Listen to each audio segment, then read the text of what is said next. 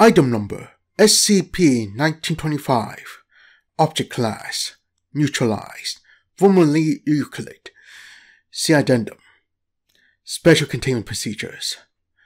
Foundation agents embedded in the NYPD and the Port Authority of New York and New Jersey shall monitor both organizations for any reports of discoveries of human cadavers along the Hudson River at the New York-New Jersey border.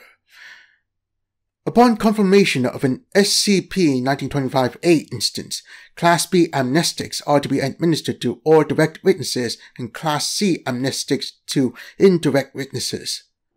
Instances of SCP-1925-A are to be stored at the Humanoid Research Wing of Site-40 for 30 days, after which they are to be cremated.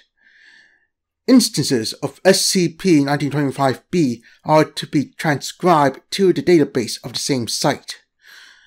As of Beep 20 Beep, SCP-1925 is considered neutralized. Description: SCP-1925-A is the designation given to a series of human corpses that have manifested along the banks of the Hudson River since the first confirmed sighting on Beep 20 Beep. Although instances of SCP-1925-A vary in age, race, and sex, the following are consistent among all confirmed sightings. No instances measuring less than 160 centimeters in height and 50 kilograms in weight have ever been recovered. No longer true as of Beep 20 Beep.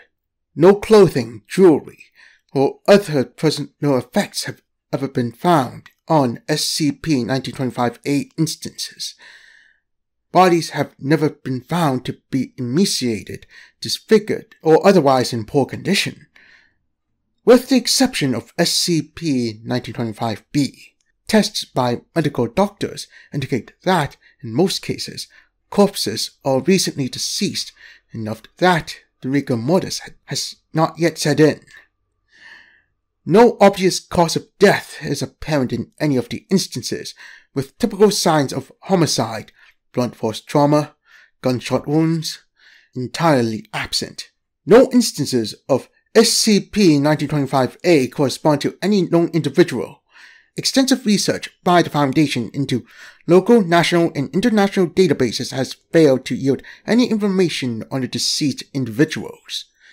SCP-1925-A instances have all been sighted within a 2-kilometer area along the Hudson River, on the border with Manhattan, New York, and Hoboken, New Jersey. Attempts to monitor SCP-1925-A manifestations has been met with failure. Through a combination of errors and oversight, no manifestations of SCP-1925-A has ever been successfully recorded. Attempts to cordon off the area where SCP-1925-A instances manifest have failed to prevent SCP-1925-A from appearing. SCP-1925-B are a series of written messages inscribed into the backsides of each instance of SCP-1925-A. Messages appear to be written with an extremely fine instrument, possibly a laser cutter, and are evenly spaced and formatted, suggesting expert precision and technical skills on the part of the inscriber. Due to their length, they are extremely small and require several orders of magnification to read properly. All messages appear to be addressed to a Caroline, and vary by tone and content depending on the message. See below.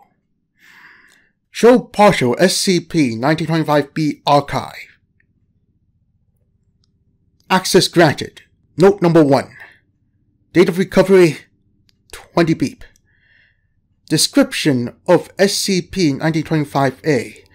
Caucasian male, around 21 to 24 years of age, 177 centimeters and 98 kilograms. Transcription of note contents. Dearest Caroline, it has been far too long since I've seen your smiling face. so I feel the need to reach out to you once more.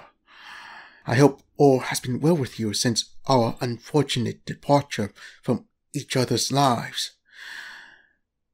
You'll forgive me for my unorthodox method of delivering this message, but, well, you know me. As a scientist, I seek ways to imbue my work into practical facets of my life, and this is an opportunity I could not pass up.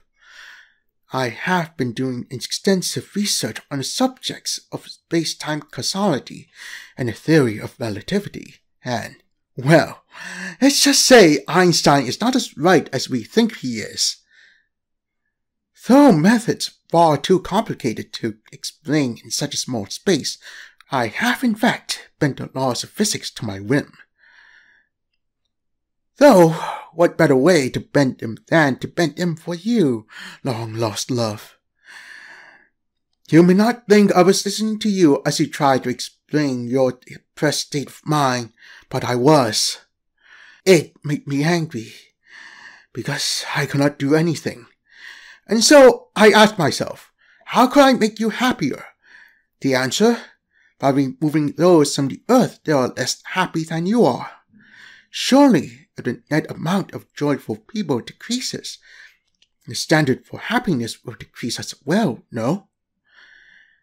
The specimen I've sent to you as a young student of mine, a powerful one, smart, and physically fit to boot, he will be missed, which means by extension you will be wanted.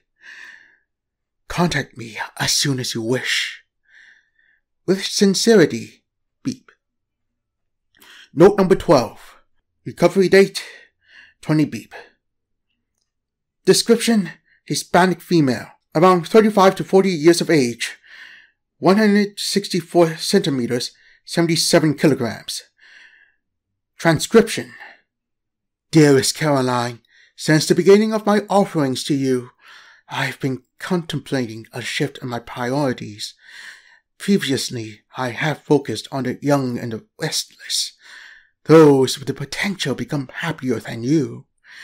It has occurred to me, however, that I may be attacking the branches of the issue rather than the root. Why focus on ending those who can become happy when I can focus on those who are already happy? The specimen I've sent to you was a mother of two.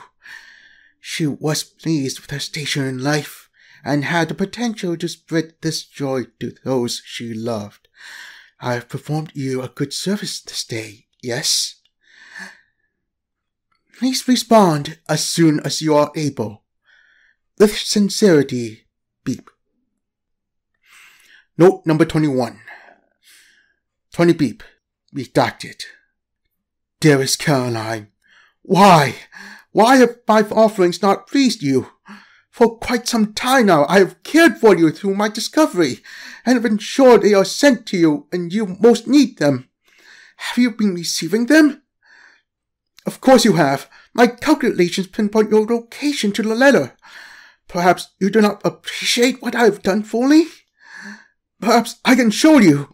I have attacked the branches and the roots. The specimen I have sent to you is a seed. Respond to me, my love. Tell me you are happy. I just want you to be happy. With sincerity, Beep. Addendum on Beep. An instance of SCP-1925-A appeared, which was significantly different from previous ones in its condition. A large opening, later determined to be created by a sharp kitchen knife, was present on the front neck.